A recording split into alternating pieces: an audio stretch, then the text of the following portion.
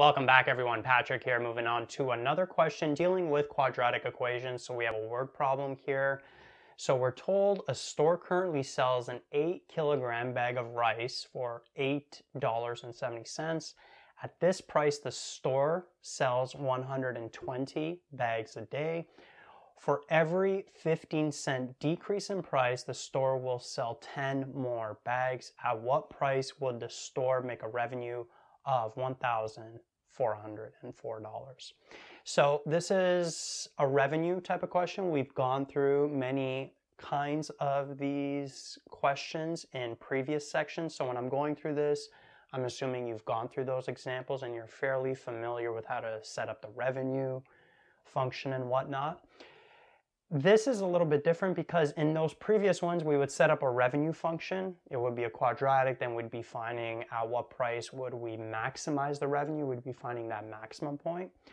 Well, in this case, we're not going to be doing that. We're going to be finding a point where we get a specific revenue. So we're going to have to create that revenue function and then find out when does that revenue function equal this amount. So it's going to be an equation to solve for. And because we're dealing with equations in this section, that's the way this kind of problem is structured. But if you want to have extra practice, once we create that revenue function, if you want to find the maximum of it, you can do that as well, like we did in the previous examples in the previous sections. Okay, so in this particular case, we're going to be focusing more on solving the equation. So let's start off here again, creating a revenue formula. Now, revenue, just in general, is what? The price per item that you're selling times the number of items that you're selling. So currently, the store is selling each bag for $8.70. And they are selling 120 bags a day, like that.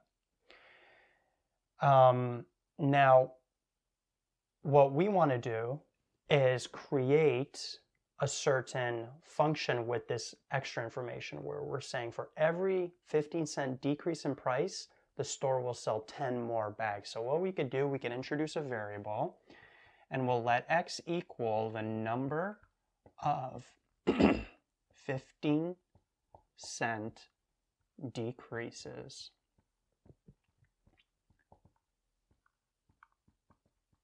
in price, like that. So what we can say here is that, okay, we have this current price of $8.70.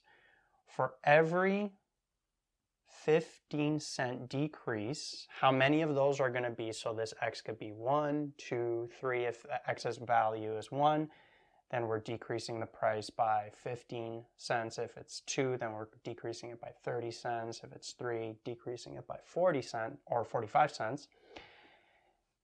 For every one of those decrease in prices, we're going to sell 10 more bags, like that. Okay, so one more time. If x is 1, that means that we're decreasing the price by 15 cents. So the new price would be $8.55. And then how many bags would we sell? Well, we would sell 10 more bags. So that would be 120 plus 10 times 1, which would give us 130. Okay, so that's if we decrease the price one time. What if we decrease it 2 times, meaning we decrease it by 30 cents? Then we would have a price of $8.40, and then we'd sell 20 more bags. So then we'd have 140 over here, etc., etc. Okay, so this is the general revenue function that we'd be working with in this particular case. Okay, again, if you're a little confused with how to set up this revenue equation from my explanation just now, make sure you go back to the previous sections and watch these kinds of revenue questions where I go into a little bit more detail with how to set these up. Okay, we've done a ton of questions with these types of setting up these kinds of revenue functions. Now, here, again, in previous examples, what we were doing, a lot of times we were finding the maximum revenue. So we would expand this, it'd be a quadratic, then you could complete the square on it, or from here you could find the intercepts, find the middle between the intercepts, find that max point. But we're not finding a max point, we're finding when are we going to make a revenue of $1,404. So here, and then this right side is going to stay the same. And basically, what we got to do is just solve this equation here. We have to solve for x. So what we're going to do is we're going to expand this whole side, bring this over. It's going to end up being a quadratic equation. So expanding everything, let's do this in steps. There's some decimals here, so let's just be careful with our algebra. 870 times 120 would give us 1,044. 870 times 10x would give us 87x. Negative 0.5x times 120 would give us what? Negative 18x. And then this times this would give us negative 1.5x squared. Then we got the 1,404 over here. Okay, so let's bring everything to one side. We could bring everything to the right. We could also take all of this and bring it to the left. And I think that's the way that I'm going to go about it, just to make the leading coefficient positive. So it doesn't really matter. You could bring everything to the right, deal with a negative leading coefficient. I'm going to actually bring everything over to the left and make that leading coefficient positive. So just to give myself some room here, let's do it here. So bringing this over, there's no other like terms here, so we'd have 1.5x squared. 87x minus 18x, that would give us 69x on this side, positive 69x. So when we bring it over, it becomes negative 69x. And then bringing this over, 1,404 minus 1,044, that would give us positive 360. Okay, and that's going to equal 0. We would end up with no other terms on that right side. Okay, and now we end up with this quadratic equation over here to solve. Just let me make sure that all the signs are good. Yes, that would be positive. This was positive here. When we bring it over, it becomes negative. This was negative. It becomes positive. Okay, if you brought this over to the right side, then you'd have 0 on the left side, and then all of this would be on the right side. It would just be different signs. So you have negative 1.5x squared plus 69x minus 360. Okay, but again, I just brought everything to the left in order to have a positive leading coefficient here. Now, if you remember, we've gone through how to solve these equations if you're dealing with a decimal. What I recommend doing is multiplying everything by something that's going to get rid of the decimals. In this case, because there's only one decimal place, we can multiply everything by 10. However, I also mentioned in that video where we solved equations with fractions and decimals that sometimes you could get lucky and factor out that leading coefficient, and you end up with a quadratic that only has integer coefficients. So if we do that in this case, we'd have x squared minus 69x divided by 1.5 would give us 46x. And then 360 divided by 1.5 would give us 240, like that. And so we actually end up with a nice quadratic right here with integer values. There's no more decimal values remaining. However, if that wasn't going to happen, then as I did in that video, you'd want to multiply everything by 10, and you can still do that here. So if we multiply everything by 10, we'd end up with 15x squared minus 690x plus 3,600. And you could solve that equation. And the solutions to that equation are going to be the same solutions to this equation. So you could still go about it that way if you want, but because we ended up with a nice quadratic here by taking out the 1.5. I'm just going to stick to this method over here. So from here, what would happen is this actually factors smoothly into x minus 4, x minus 40. No, x minus 6, x minus 40. And that's going to equal 0 like that, right? This quadratic factors into that right there. If you want to do the work on the side, just to make sure, feel free to do so, the decomposition work.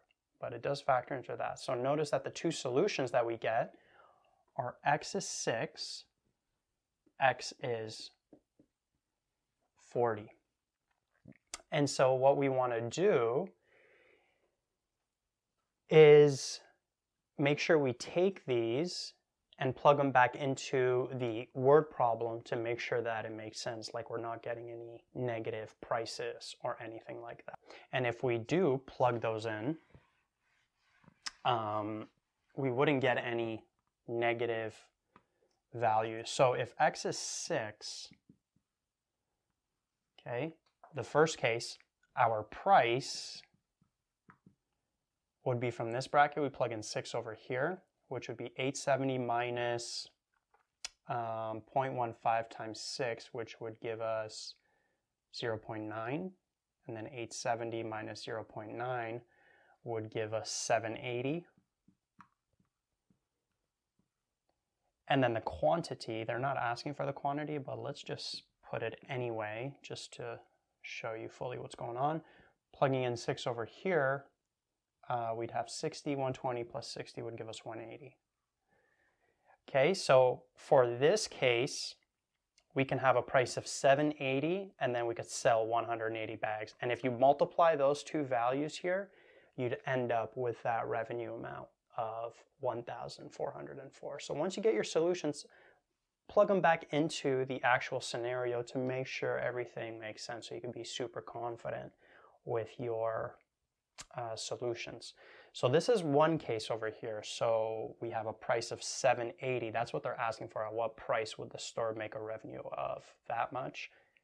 At a price of 780, and then the quantity sold would be 180 bags. Now if x is 40, this is the other case, what would the price be in this case? Plugging in 40 here, 0.15 times 40 would give us what? 6. 870 minus 6 would give us a price of 270. And then plugging in 40 here, we would have a quantity of 120 times 10 times 40. So this would be 400. So this would be 520. Okay, so this is another case over here. So sometimes you'll get solutions where it's going to make one of these brackets negative. So then that solution wouldn't make sense. We would just ignore that. But both of these solutions, they're actually giving us positive numbers for the price and quantity. So it does make sense. So this is another case over here where we could charge 270 per bag and then sell 520 bags. Okay, so that would be another potential solution. So there's actually two solutions to this equation that we solved. Remember, there was that 1,404 at the beginning that we had. The way this looks visually, if we were to graph it out, we would have a revenue over here, and then we'd have X over here. Remember, it would end up being something like this.